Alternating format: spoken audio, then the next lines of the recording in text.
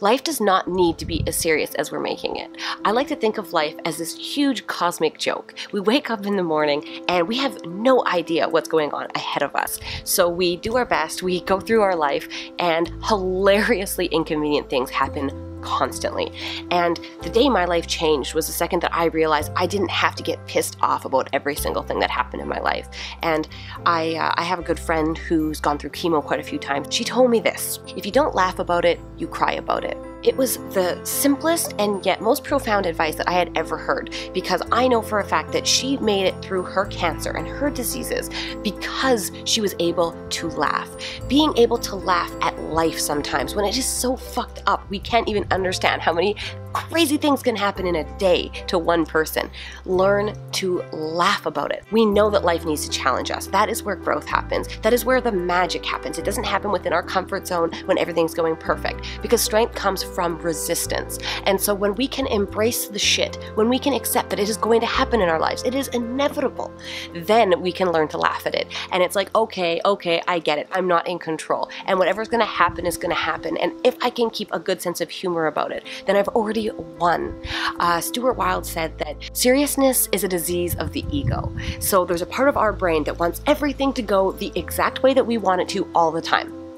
How realistic is that? Like, that is just simply not going to happen. And so I think that it's just absolutely important that we can embrace that we are not always in control.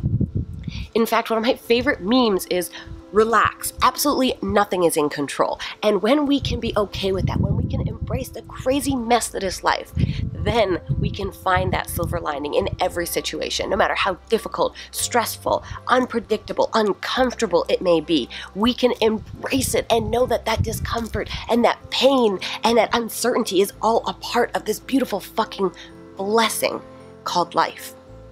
And so don't take life so seriously. It is a big cosmic joke. We are these evolved monkeys walking around in our houses, doing our day jobs, thinking life is so serious. And you look around at nature, it's not on a timeline. It just gets shit done. It embraces whatever happens.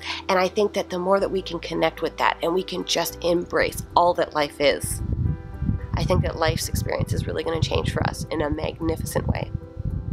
So don't be so serious. Have fun.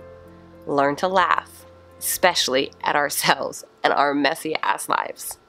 If you enjoyed this video blog, you're going to absolutely love my book, Confessions of an Ex-Hot Mess. It's available now on Amazon. If you happen to be a fan of free stuff, I suggest you click on the link down below to claim your free ebook, your free guided meditation, and your free online fitness course called Get Fit for Free Spiritually. And while you're at it, click down here and subscribe.